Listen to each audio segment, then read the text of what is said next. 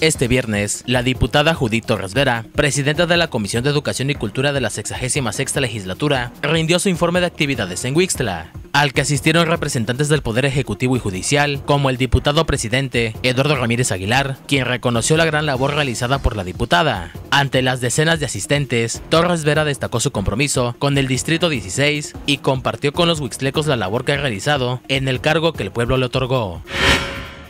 En Chilón, fuerte movilización militar se llevó a cabo en la cabecera municipal, y es que a través de una denuncia se alertó sobre la presencia de hombres armados a bordo de una patrulla. Durante el operativo, los militares aseguraron a 2 hombres que llevaban armas de fuego, de las llamadas cuernos de chivo y armas cortas, y viajaban en un vehículo de la policía, pero estos no pertenecen a dicho departamento. Se presume que estos sujetos podrían estar vinculados con el atraco de hace unos días en contra de la empresa Pepsi.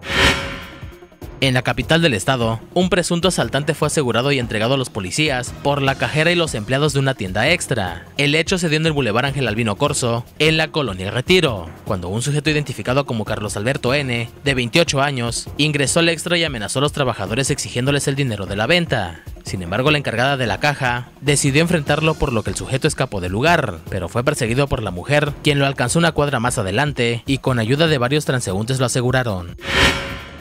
También en la capital del estado, un motociclista por poco pierde el brazo luego de que se impactara en el costado de una camioneta. El hecho se dio cuando la conductora de la camioneta, Irma Herrera Díaz, quiso entrar al parque Noki y se intentó ganarle el paso al motociclista Miguel Ángel Ruiz Constantino, que se desplazaba a gran velocidad, por lo que terminó impactando el costado del auto. El hombre quedó tirado en la vía con varias lesiones y a punto de desprenderse su antebrazo. Paramédicos llegaron al lugar y llevaron de urgencia al hombre a un hospital.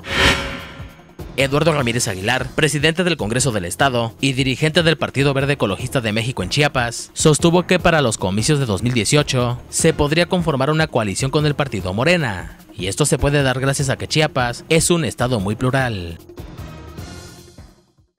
No te olvides de compartir este video y seguir nuestras redes sociales para estar siempre informado, o visita nuestra página web en www.recordchiapas.mx.